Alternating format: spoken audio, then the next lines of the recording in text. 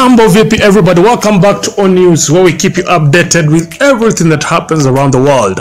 Kama mara yako kwanza watch our videos, please remember to subscribe and turn on that post notification bell so that you don't miss our next trending stories. Oya wadau, kanaonekana kamenuka wase, kameharibika tayari, and I'm talking about King Kaka's latest release wajinga nyinyi. Unajua kwamba King Kaka alirelease hiyo ngoma on Saturday, ambapo saa hiyo ngoma ukiangalia kwenye YouTube it has 1.1 million views already.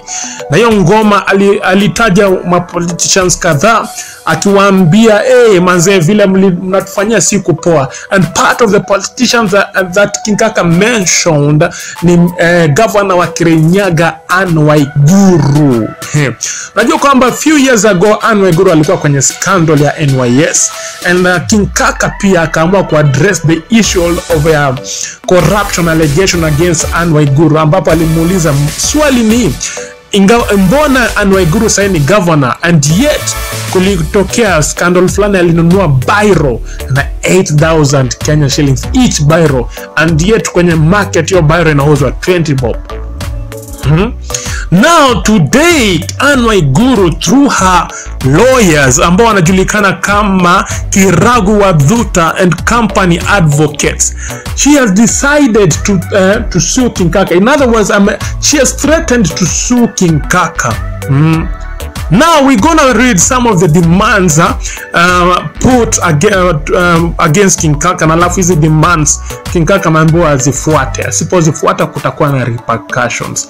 Nakumbuka kwamba niliwaambia kuna repercussions za kuattack serikali. Mnajua serikali si ya kuatakiwa hivyo, lakini King Kaka amesimama kidete akasema liwe liwalo, wacha niseme ukweli, kama mbaya baya. Na Wakenya wamesema kakiharibika, we are behind your back. And currently kuna hashtag ina trend kwenye Twitter right now at #1 inayoitwa I stand with King Kaka. Mnaweza pitia kwenye hiyo hashtag muangalie. Na tukipitia some of the demands put on the table, King Kaka anafaa kufuata ni kwamba, wacha tusome the first demand, ambapo anasema hivi: even if our advocates wameambia King Kaka that you offer an equivocal, unqualified and unreserved restruction as well as an apology to our client subject to our review and approval. In other words, wanaambia kwamba King Kaka anafaa kuapologizea Waiguru kwa kumharibia jina. Na wao wata approve, kama our advocates wata approve hiyo apology kama iko sawa. Inaonekana kama hiyo apology itakuwa sawa, they won't approve it. The second demand inasema hivi: the permanent, immediate and unconditional withdrawal, pulling down and deletion of the song from all social media platforms, including but not limited to Twitter and YouTube. King Kaka anaambiwa kwamba hiyo ngoma ideletiwe immediately from his social media platforms. That means YouTube pia inafaa kutolewa. Right now the song has 1.1 million Kenyan views. Sasa manze, mbona mwaribia kijana hivi jina jo? Mbona mnaribia King Kaka? Yani ngoma sasa iko na 1.1 million views, tena mnamwambia atoe, I pull down. The third demand ni a full and unconditional admission of liability in writing, where after the issue of quantum damages to our client shall be pursued. King Kaka anaambiwa kwamba anafaa admit kwamba ni yeye alifanya hii mambo. Hayo maneno mengine ni mambo ya law ambapo sielewi, siwezi nika explain vizuri. Mkitaka mnaweza fuatilia hiyo story kwenye Twitter, sasa inaendelea kutrend. The fourth demand ni an unconditional confirmation and commitment in writing not to release any further defamatory songs or words against our clients. King Kaka anaambiwa kwamba that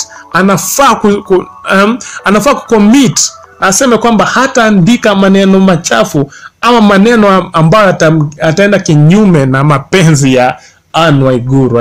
In other words, anaambiwa wache kuharibia Anne Waiguru jina na usiendelee. Tunakuambia usiendelee kuandika nyimbo ambazo zitamharibia sifa. Na tukiendelea kusoma the advocates vile wanaendelea kusema, tusome hapa kwa take notice. Wanaambia King Kaka hivi, if you do not receive a written confirmation indicating compliance with the above conditions, we have firm instruction to institute multi-faceted, first-led, swift, decisive and extremely unconvincing adverse but perfectly lawful remedial proceedings and complaints against you seeking inter alia. Hayo maneno manze, hayo ni maneno ya law. Watu wenye walisoma law mnaelewa Kenya hapa umesema. Na tukiendelea kisema hivi, wakiendelea kimwambia hivi, injunctive orders restraining you from further circulating and distributing any defamatory lyrics and words against our clients. Ameambiwa kwamba asiendelee hivyo, asiendelee kudistribute hizo lyrics. This means from now on King Kaka is not allowed to talk about wajinga nyinyi. Damages on the footing of aggravated and exemplary damages, whatever that means. Wadau mimi sasa nika explain. Hayo ni mambo ya watu wa law. Mnajua kwa Kenya amesema hapa. Anyway guys, what do you think? Mbona wanaingilia hivi King Kaka manzi? Mbona mnaingilia King Kaka? Mnajua kwamba this is what revolution is, mnaelewa? And if you try to attack the government, kuna watu watakuja against you. Mnajua? Na niliwaambia kwa today that kuna watu waliojaribu ku attack the government, that is kena Miguna Boniface Mwangi, na unajua kuna repercussions of attacking the government. Mbona waingilia King Kaka hivi? Do you think this is right for what Anne Waiguru is doing against King Kaka? Give us your comments. Tuambie ni nini wewe unafikiriaje? Do you think Anne Waiguru is right?